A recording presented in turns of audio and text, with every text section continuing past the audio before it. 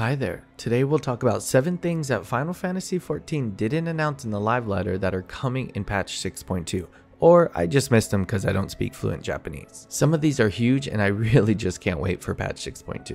The biggest change that I haven't seen in a while is we're getting a new duty roulette. Yes, a level 90 dungeons duty roulette. We will still have expert roulette for those who are at endgame, but now we can also do level 90 dungeons. This just means more tomestones for all of us each week, even though there's no shortage of getting them now. Number 2, HP restoration over time will no longer generate enmity with each tick of healing. Now this is freaking huge. Before, healers, let's take White Mage as its easiest for this example, should not have been casting regen on the tank before he pulls the mobs, as the regen and the healing with ticks would generate enmity, which could pull the mob pack to the healer. If this has happened to you as a healer, now you know why. It's because of the regen being on the tank before he hits the mob. Now, any regens, which is White Mage and Astro, or a few of the Sage or Scholar abilities, will not generate aggro, and this is going to be a huge quality of life for sprouts and new healers who tend to overheal. But it is noteworthy that the initial cast will still generate aggro, so no spamming these things, as you shouldn't be doing that anyway.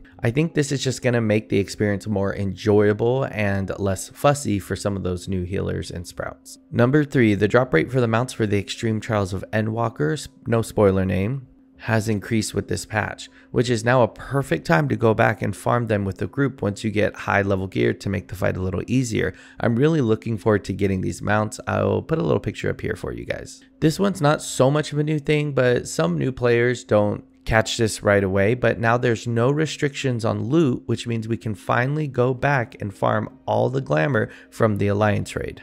Previous to patch 6.2, we can only pick up 1 glamour piece a week, but now we can pick up as many as we want and keep running it over and over again in order to get the glamour pieces we want for the jobs we want. The glamour itself is very Greek looking and I quite like it, so I want the glamour for a lot of my other classes as well. For those of you who craft, we got a gigantic quality of life update with scripts currency. We now can hold 4,000 scripts instead of 2,000. This is going to be huge because doing custom deliveries alone each week would make you max out on scripts and you had to spend them in between doing the 2 custom deliveries, because they would cap out and you would lose on scripts if you didn't do that. This will make stockpiling scripts easier after the new patch, but make sure that you get some collectibles ready to turn in for the new master recipe books coming out.